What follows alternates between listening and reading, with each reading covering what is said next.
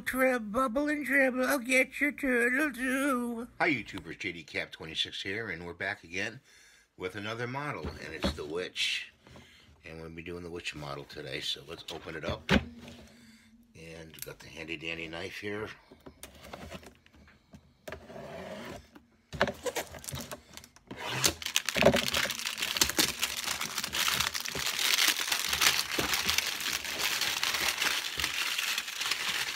I think this model is going to have a lot of parts to it.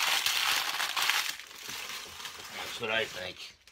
Let's put the knife away. Let's open it up if we can.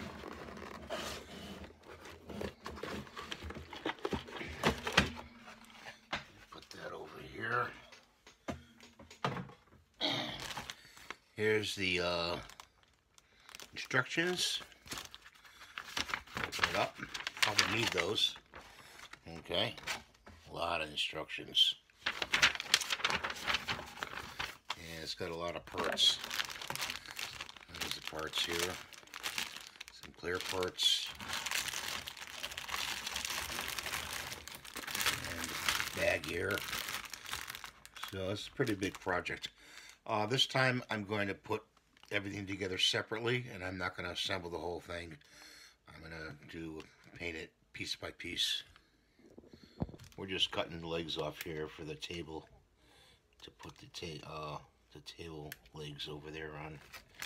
Got a bunch of parts here.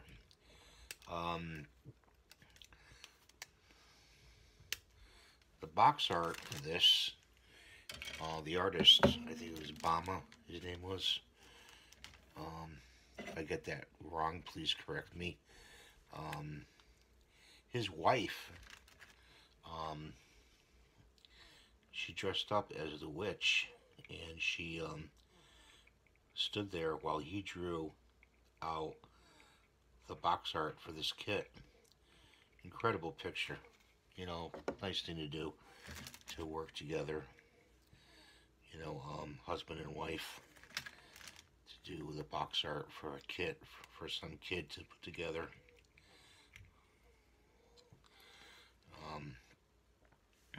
So I just wanted to tell you that. Just want to show you this. Make sure when you put these two halves together, you hook these two on first, and then put the cauldron together, because you'll have a hell of a time trying to put hook these on. And it's one of those hidden things again, like the Hunchback of Notre Dame. You know, the back. So you gotta watch stuff like this in these kits. Okay, so put the hooks on. The hook on first. And we got the broom here. And put the broom together.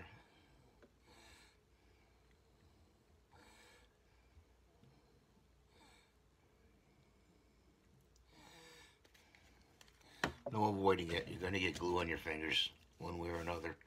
So watch my video on how to get rid of glue on your fingers, especially instant glue. There's a way to do it. And I have a video on it. Just do a search with the little magnifying glass within the channel, and you'll find it. How to get crazy glue off your fingers, because nobody really likes that feeling. There's the little broom. It's like a little jigsaw puzzle. You gotta follow these two pieces to go together, and then I believe that the spoon goes on there. Like that. You got to put these two pieces together like that. So, got to really watch. This one is for the broom, and you don't want to put that together until you have the base down, so you know what length to put it in, what position you want to glue it in. Okay. And correction, she's not holding the broom, she's holding a bat. I looked in the instructions. I said, oh, this bat has fingers. So she is holding the bat, so not the broom. The broom goes somewhere else. So I'm glad I caught that. There's another one right here, hidden part. A rat going on her shoulder. So you have to look for that in the kit. And there's another one right here in the pocket. And also, the keys go on the side here. Don't worry about painting, because you can hand paint this. You can spray paint a base, and then you can hand paint. There's going to be a lot of hand painting in this kit. So the witch is all done, and believe it or not, you think that hat would go on the top of her head. Well, you could if you wanted to. I may just do that. It goes on the wall in the diorama, and also the cauldron is done. So that's how she looks. Get a close-up. Hopefully you can see this. Okay. And that's the kit for today.